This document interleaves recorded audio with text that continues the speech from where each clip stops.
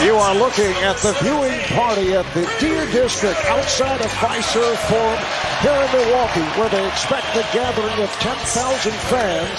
While inside the building, it'll be a packed house and a degree of anxiety for a Bucks team looking to even up the series. You ready for this? Man, this is the best time of the year. But how are they going to find an answer for this man right here? I had a lot of time. No, he didn't. Wow, he just did that. We got to come out, game 2, try to compete, but we got to be better. Holiday's putting it down. We'll get smarter. We'll play better. Keep your heads up. The Hawks are legit. We came too far to get here, and we're going to keep fighting. We welcome you inside Fiserv Forum for Game 2 of the NBA Eastern Conference Finals on TNT, presented by AT&T. The 5th seed Cinderella team, the Atlanta Hawks, face the 2nd seed Milwaukee Bucks in Game 2 of the best of 7. Hawks with the upset in Game number 1.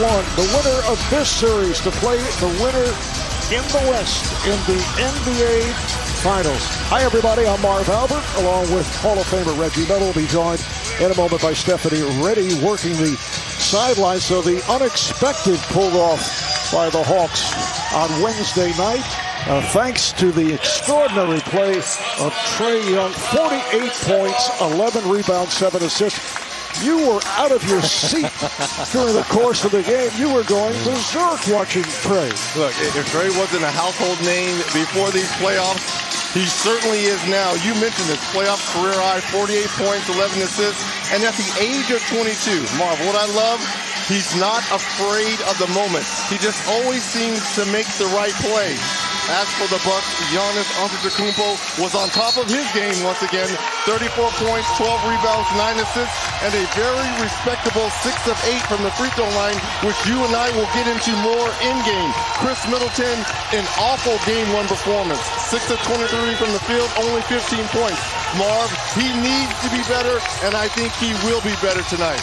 Let's check out the starting lineup presented by Kia. For the Bucks, same as Game 1, Giannis, P.J. Tucker, Brook Lopez in the backcourt, Chris Middleton, and Drew Holiday. For the Atlanta Hawks up front, John Collins, Kevin Huerter, and Clint Capella.